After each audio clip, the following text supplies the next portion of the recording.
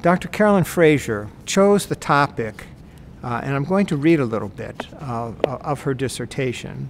The topic of the dissertation actually is entitled, "Through Educators' Eyes, a Narrative Inquiry into Teachers Utilizing Transformative Pedagogy as a Practice of Freedom to Build Mutual Understanding and Respect Between Prisoners and University Students." Wow, with a title like that, you wonder if that wasn't the whole dissertation. Actually, titles can be somewhat deceiving because they don't oftentimes capture the passion or the purpose of the dissertation. Carolyn's dissertation, let me explain a little bit about the Inside Out program. Inside Out program is where students from a particular university take a class, let's say in literature or philosophy, with prisoners from a prison. And so the students from St. Joseph's in this case meet with prisoners from a penitentiary in the Philadelphia area. I'm not going to get specific about that. But they meet there and they take a class together with professors from St. Joseph's. Carolyn was one of the people that was involved with the professors from St. Joseph's in presenting that course there. It's through this changed venue where the two groups from their different perspectives move to a different place together through the study of literature, through the study of art, through the study of philosophy. And through those conversations and dialogue, what happens is a very different community is created. So it benefits the students at the penitentiary. It also benefits the students from St. Joseph's immensely. I was privileged to be able to go to the graduation this last year because of Carolyn's work, along with one of my colleagues, Dr. Amy Tarosky, here at St. Joe's, to go to their final graduation and their final presentation of projects. It was very inspiring to see the way that young people from St. Joe's were interacting with the prisoners here. There truly was a sense of community, and you could see the growth from both sides into a mutual respect and an understanding that was transcending boundaries that we normally put upon each other. Carolyn's particular focus was going to look at not the prisoners or the students from St. Joseph's, but what effect that this program had upon the teachers in the program, the professors from St. Joseph's. One of the reasons that she chose that is it's very difficult to get IRB, Institutional Review Board, approval to work with prisoners because prisoners have been so abused over the years and have been used as guinea pigs in many cases. So it was just not only easier for her to focus on the professors, but also very enriching because no one had done this study before, looking at the effects that this program had on the instructors themselves. And it was through this lens that she was trying to develop the impact of the program for both institutions as well as for the individuals, and particularly on the professors. Carolyn won the Rashford Award this last year. The Rashford Award is given to the most distinguished dissertation each year. Now, it doesn't have to be given each year if the criteria aren't realized, but it has been given 11 times in the history of our program at St. Joe's. That does mean every year. The Rashford Award criteria include the fact that the dissertation should magnify and pick up on the strong mission that St. Joseph has as a Jesuit institution. I don't even like to use that word institution because it doesn't really capture the Jesuit fervor or what it really means to be in that charism.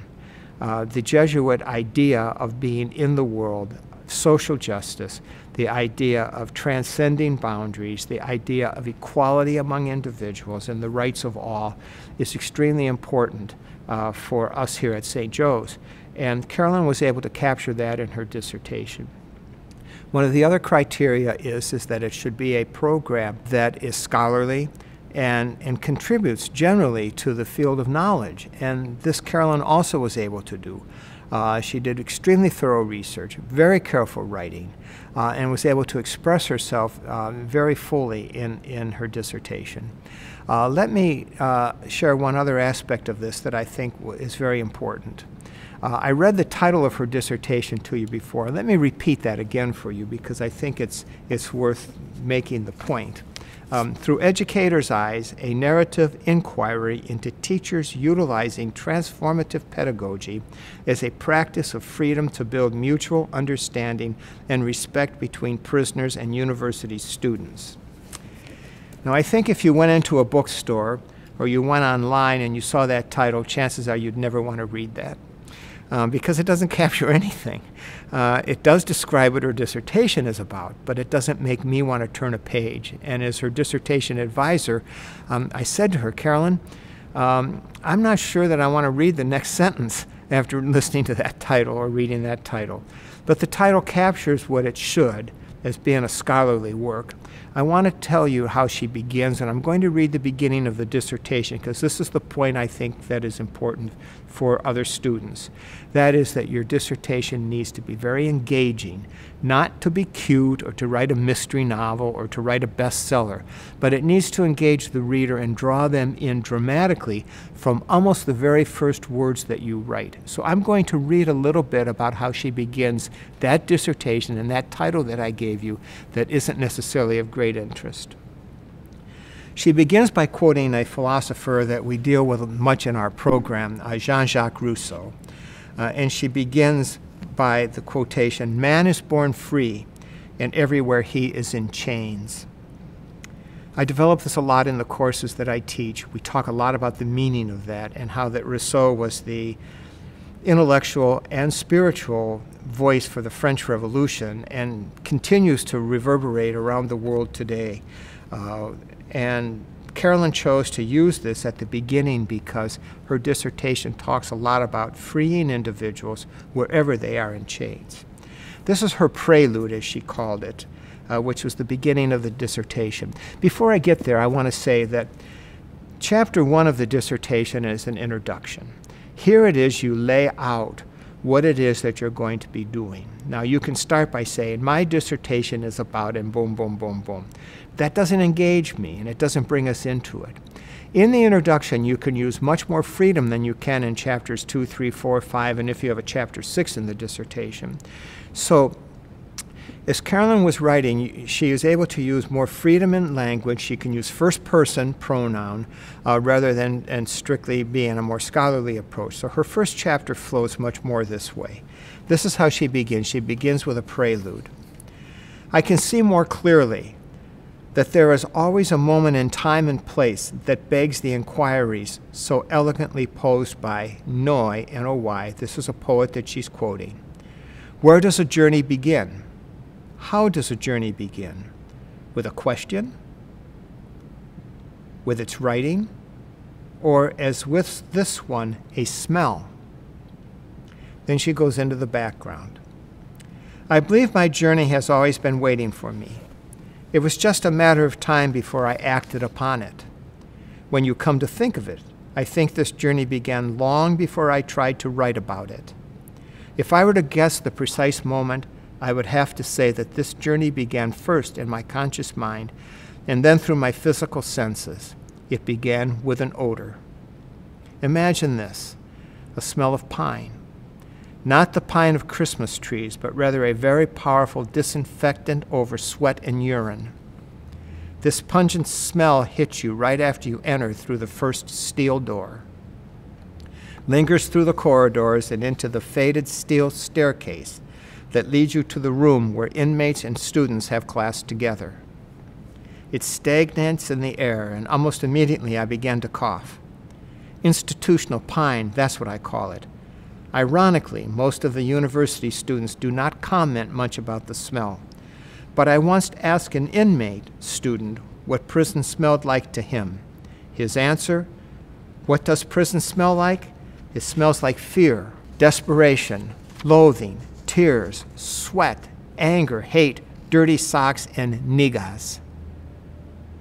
That's what prison smells like. However, most inmate students just say there really isn't anything to smell because whatever it once smelled like, they grew accustomed to it long ago. In contrast, and my own personal feelings aside, even with most overpowering of smells in the discolored environment that would intimidate the uninitiated, where inmates have shaved heads and tattoos sit side by side with college students in a prison classroom, whatever else one might think, the prison located centrally in the northeastern part of the United States appears abnormally clean.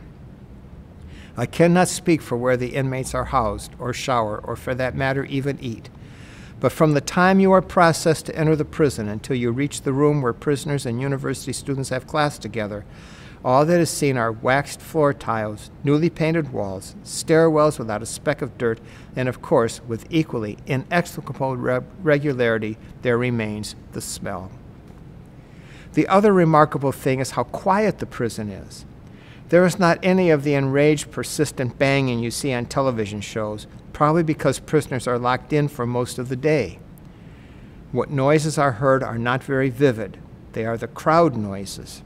Before I really began to listen, they sounded like faint Gregorian chants. Although unaccompanied by singing, the characteristics of the chants are monophonic in texture and rhythm flexible, without even the simplest harmonies, almost like echoes in a tunnel. Today I know they are the voices of people rapping, singing, talking, keys jangling, etc. I have learned to ignore the noise except for those voices that stick out, like those on the walkie-talkies yelling, "Inside out, coming through," or "Lockdown," meaning all visitors out, the prison is dealing with a situation. It took me a while to put two and two together, but excessive noise in prison means there is a problem. Nonetheless, what I remember most about the first day I assisted in teaching in prison is that I do not remember any noise. Once the steel gate slammed shut and the key turned in the lock behind me, there was simply silence. And it remained to be so until the inmate students entered the room and introduced themselves, and with that my journey began. There is a special reason why this journey is still so fresh in my mind. It was my welcome to the Department of Corrections, DOC, opened in 1986, and now visited weekly by teachers and volunteer students from private, coeducational Northeastern University. I have been participating in helping to teach a prison exchange program, or by its more formal title, the Inside Out Prison Exchange Program, for 4 years.